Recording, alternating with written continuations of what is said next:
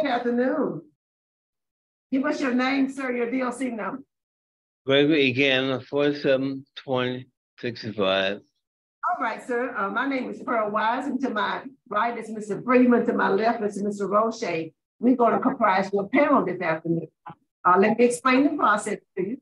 I'm going to read some information in the record, and then we're going to conduct an interview with you, starting with me, because I was assigned your case. You have no visitors today, so after we finish with the interview, we're going to ask the warden to chime in and let us know how you've been doing. And after all the questions have been asked, we're going to give you an opportunity to make a statement. Tell us whatever you want us to know before we vote. Do you understand the process? Yes, ma'am. Okay, I'm going to read the information in the record. Pronounce your last name again for me. Egan. Egan. Gregory Egan, DOC number is 472065. You are listed as first offender. Your offense is forcible rape. Your sentence of July 29th of 2003 is 25 years Department of Correction. Your parole eligibility date is listed as August the 2nd of 2023. You don't earn good time. And your full term date is May the 2nd of 2027. Does that sound about right, sir? Yes, ma'am. All righty. Tell us, sir, why are you in jail? Forcible rape. Yeah, that's the name of the charge. What did you do? Rape my stepdaughter. And how old was she? 11. Okay. I appreciate you being so straightforward. You're taking ownership of what you did. I appreciate that. Yes, ma'am. And this is also complicated for her because your stepdaughter has siblings that are used to it.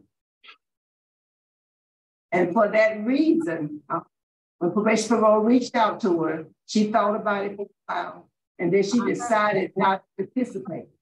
That means what it means. She had no comment for today's hearing. So you understand what I just said? Yes, ma'am. What did I say? What does that mean? That she decided not to participate. Have you completed the sex offender treatment program? Yes, ma'am. All stages, all 4 stages? 7? Yes, ma'am. What did you learn? Exactly what I did was wrong. And what I should have been doing, ma'am, what I've been doing when I first come to jail is reading the Bible, living by the Bible. Not only studying, but living by it. Now you are? Ma'am? You said you learned in the sex offender treatment classes that you should have been reading your Bible? That's what I should have been doing, yes. My life. Well, with my life. Okay. In other words, Proverbs chapter 3, 5, and 6 is, trust in the Lord with all thy heart. Lean not to thy own understanding, but in all thy ways acknowledge him, and he'll direct thy path. Had I known that at the very first beginning, before I come to jail, I wouldn't be here, ma'am. Okay. That's good to know. And you quoted it correct? You quoted, so you have some medical concerns. What's going on with you medically? I had aneurysm in 1980, and even with seizures now. But it seems to be under control. So how long have you been wheelchair bound? About 3 years. And how long you been in jail? 17 years. That's in jail, 17 years on this show. Yes, ma'am. Now, if you were successful, where would you live and how would you support yourself? 1926 Annette Street. I would first be on receiving disability until I be able to find a job that I'm able to do. Okay. Can you read and write? Yes, ma'am. I'm showing that you dropped out of the GED class. A GED? Oh, Yeah, the reason I dropped out of it, because I didn't need to go to it from first, though. I told him I already had my GED. I graduated. I graduated on the street. Oh, what high school you graduated from? George Washington Carver on Higgins Street in New Orleans. What class? What year? 1977. Oh, class of 1977. Okay, all right. It looks like you have not taken living in balance, have you? No, ma'am. Was alcohol or drug use a part of this crime? No, ma'am. You were sober, you were clean and sober? Oh, yes, ma'am, but my thinking was wrong. Yes, sir. We can agree on that. We can agree on that. And as a matter of fact, when the police report I read indicated that you didn't see family to allow the stress. You admitted right off to what they've been doing. I apologize for that. Yes, ma'am. You do have a high need, and it says substance abuse. But you say don't. Do you use drugs? Have drugs? I'm sorry, say it again. Do you use drugs? No, ma'am. What about alcohol? No, ma'am. Was a drinker? No, ma'am. Okay. What about marijuana? No, ma'am. They smoke marijuana? How do you manage to not do that? Early in my life, I did, but lately, I have not lately. She's talking about early in your life. I think she was. Early part of my life, yes, I have. Okay. But it didn't really agree with my body because it made me kind of crazy. And going back to my other question, you said you were not using anything, drugs or alcohol, when you committed these offenses. No, ma'am. All righty. That completes my question. Warren, if anything about write-up, you have six write-ups in these 17 years. Is that correct? Yes, ma'am. And your last one was in 2013. Yes, ma'am. What do you do every day? CLN. That's on light duty. Okay. Bound to a wheelchair, look at TV. What about reading? Do you do any reading? Oh, yes, in my Bible, yes. Okay. All right. All right, thank you. Go ahead. I'm sorry. That Bible said every day at 1 o'clock. Oh, are you teaching? I'm learning from the past. Okay. Good way to spend your time. Warren, what you want us to know? Thank you. Good afternoon, Ms. Wise. He, as his record shows, he stays out of trouble and stuff, and the rest of his record pretty much speaks for itself. All right, thank you, Warren. Yes, sir. Yeah. Warren,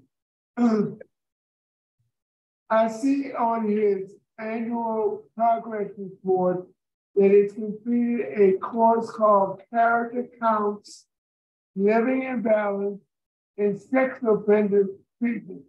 But I have no documentation that he completed those classes. Can you supply that documentation for me? We can. You're right. I'm looking at my notes here, and it just says per mental health, per mental health, per mental health. So I have to find some documentation. Mr. Cavalier, can you get some documentation for that to supply it? I'll get them to send you something when they can get it. I don't have it in my record. Warren, you have to send it to me. Okay.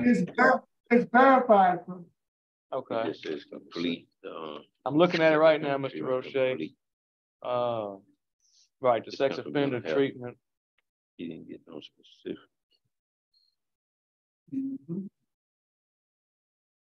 I'd have to get my mental health staff down here to verify that, Mr. Roche. Can y'all get in touch with Jamie, get him down here, please, and ask him about those 3 questions.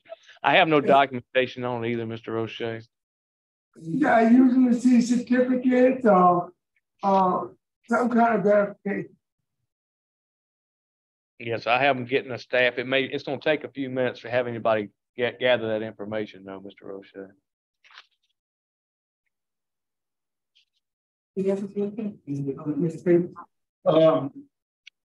How many total children do you have?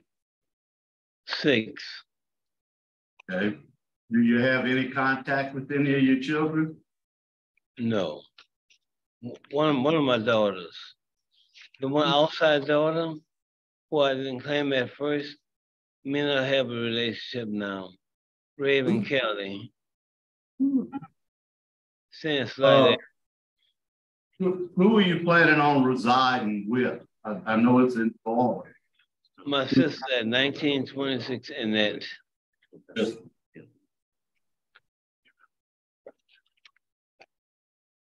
Yeah, that's all the questions I have.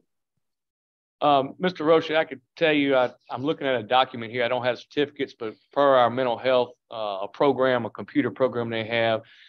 So I do have documentation, mental health input into there that he completed the character counts, he completed living in balance, and he completed the sex offender treatment. So that's the document I have. I don't have certificates though to look at.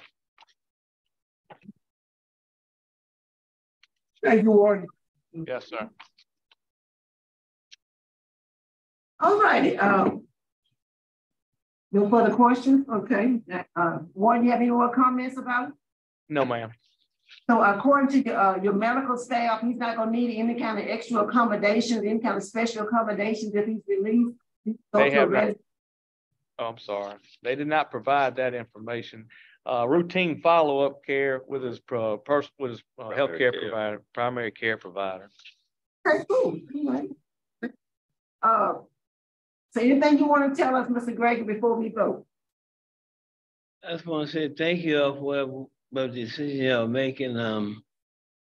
God has been good to me, and I'm sorry I let him down.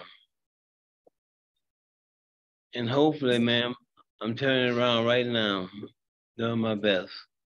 Yeah. Okay. Ready? So, sir, when I read your case, Mr. Gregory, I was very, very concerned about you.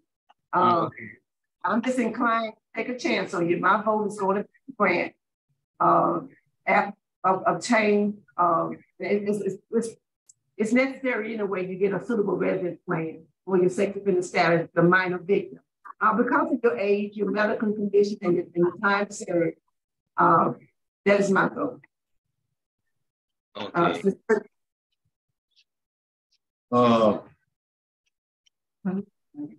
I'm saying.